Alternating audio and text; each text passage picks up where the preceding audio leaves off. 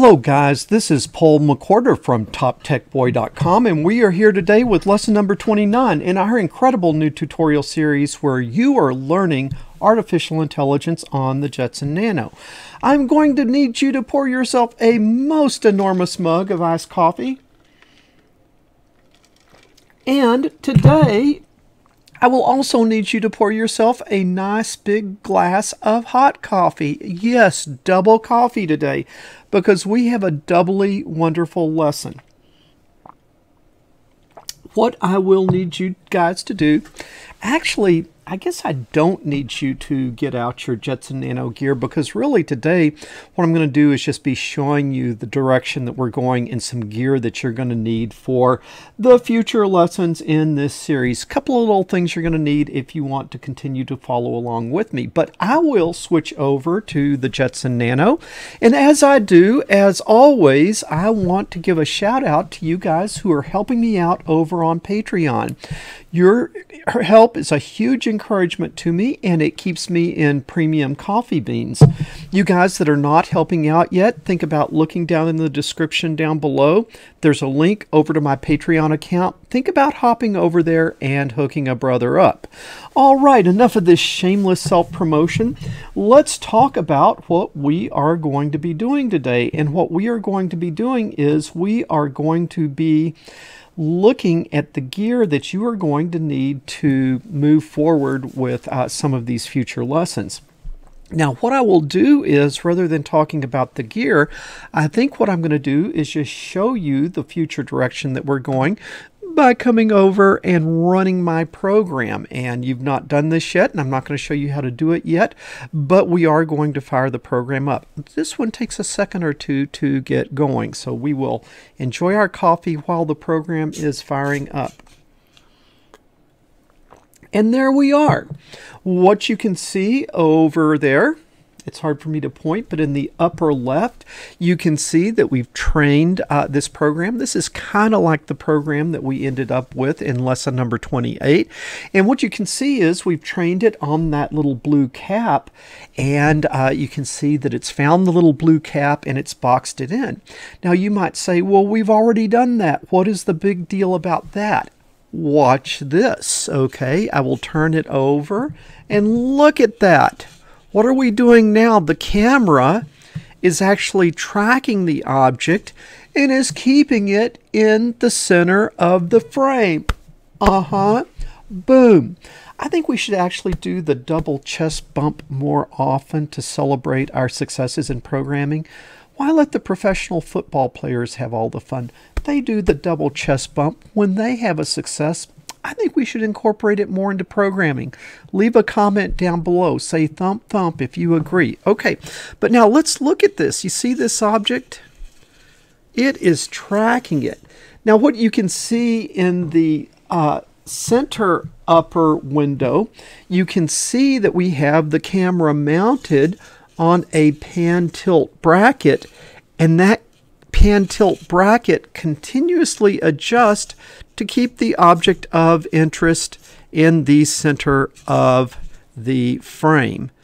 Okay, let's just kind of let it roll around there, and you can see that it's tracking pretty good. I can pick it up and I can move it over here. Also, you see I can move it diagonally and it will track it diagonally. And it zooms in pretty quickly on the solution, right? And it's pretty nice and smooth tracking. Okay. All right, so that is the direction that we are going. And in order for us to do that, you are going to need to order a little bit of gear if you would like to follow along. And so let me take you over to our website, the most excellent www.toptechboy.com.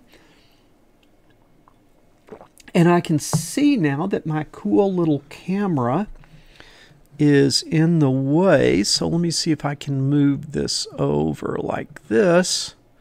And let's see if we can get it where you can see what you need to see. I think this is going to work. So what you need to do is you need to go to AI on the Jetson Nano lesson 29, and you could just come here in the search bar and you could search on that or gear to create a pan tilt camera. Just search on something and you should come to lesson number 29.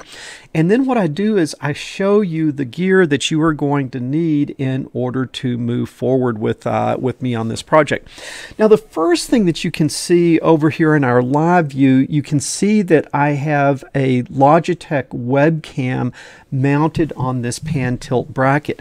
Now some of you have the Logitech webcam, and if you do, I recommend that you just use that. So let me see if I can show it to you a little better here. I just recommend that you use that because that will work very well. But basically you've got two choices. You either need to get the Logitech camera if you don't have it, and if you need to get it, you can click right here on my link, Logitech webcam, and you will be brought to this page, and it looks like it is about $64 on Amazon with free shipping, and so that is not bad at all. But what I want to show you is that if you have the Raspberry Pi camera, and if getting this new camera is a barrier to you, you have another option, and that is you can buy a longer cable for the Raspberry Pi camera. But you can see what our problem here is with this Raspberry Pi camera.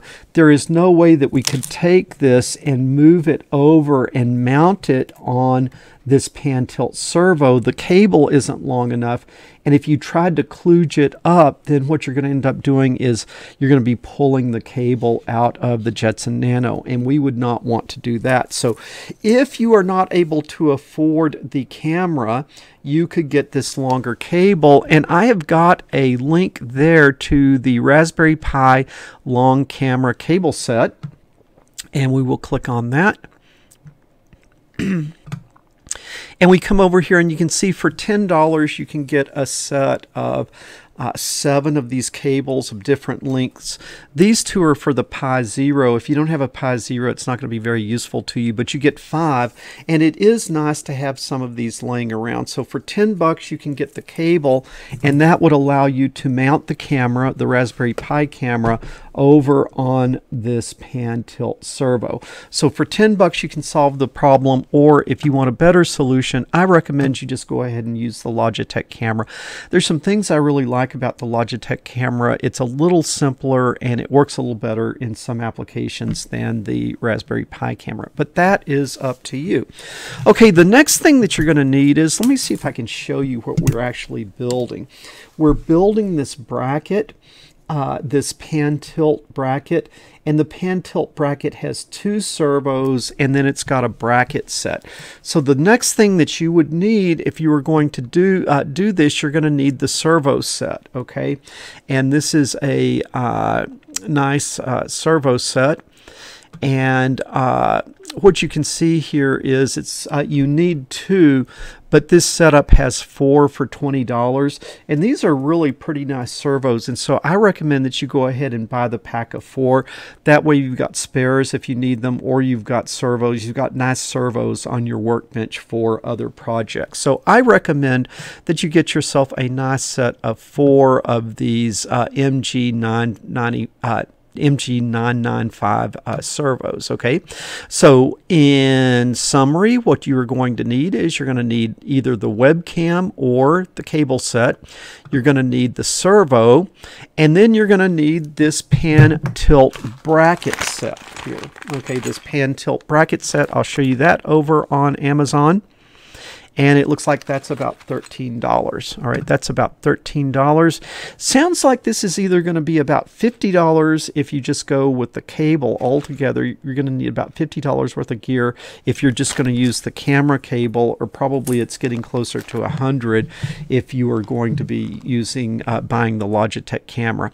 Now the final thing that you're going to need is we are going to need to control these servos from the Jetson Nano. And as of the making of this video, there is not really an easy or straightforward method for directly controlling the servos from the from the Jetson Nano. The servos operate on what's called pulse width modulation, and there's not just a really rock solid and easy way right now to do pulse width modulation on the Jetson Nano. And so what you are going to need is you are going to need this servo control board, which let's see, I thought I'd updated that. Let me see, I can give you the number on that, I do believe. Maybe not, maybe I lied, but let's show it to you down here. It is, if I can read through this package, it is the PCA9685, the PCA9685 control board. Then this thing just plugs directly into the Jetson Nano with no problem at all.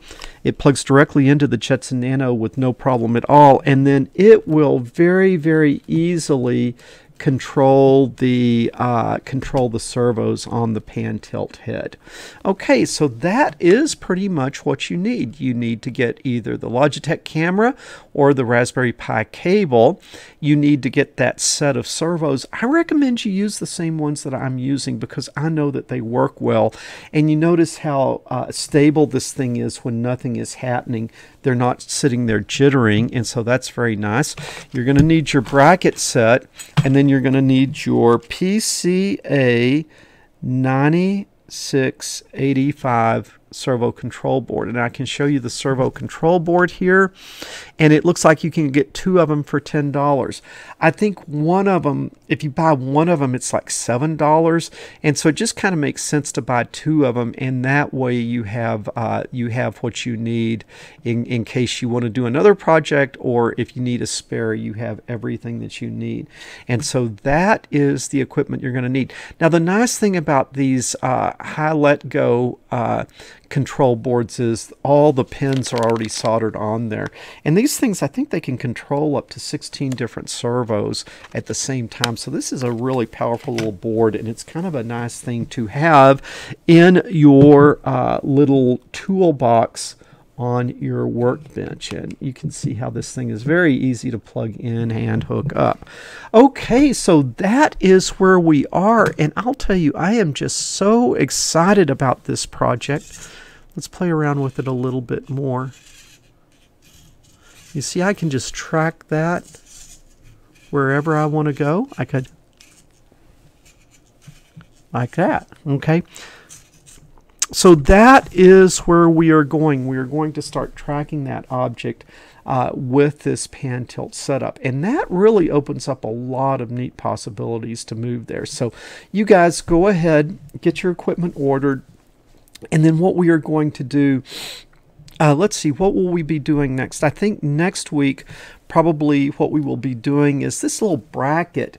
Looks really simple, but it's a little bit tedious to put together because there's no instructions with it. It's not hard at all, it's just without instructions it's hard to do. And so I think next week I'll go through the physical assembly with you of how to get this thing put together.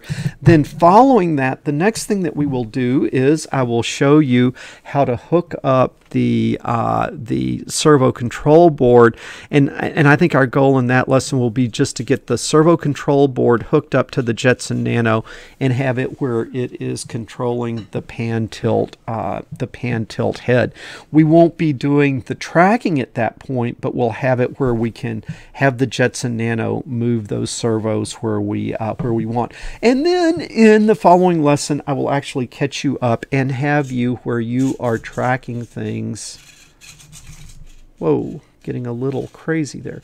You will be tracking things live. You actually can see one of the things that you have to deal with in a control system like this. You got kind of a trade-off between how snappy it is and how quick it responds, trading that off versus how stable it is. And I have this thing set to really kind of be moving fast. And so what can happen is it sort of overshoots, and sometimes you get just a little bit of ringing as it zeroes in on the position. Okay, guys, this has been a short lesson and a quick lesson, but you guys need to go ahead and get your gear ordered, because next week we are jumping in and we're going to start building this thing. Okay, would really appreciate it if you guys would give me a thumbs up. Think about subscribing to the channel. Be sure to ring the bell so that you get notifications for my future lessons. And just again, really appreciate you guys who are helping me out over at Patreon. This is Paul McWhorter from TopTechBoy.com. I will talk to you guys later.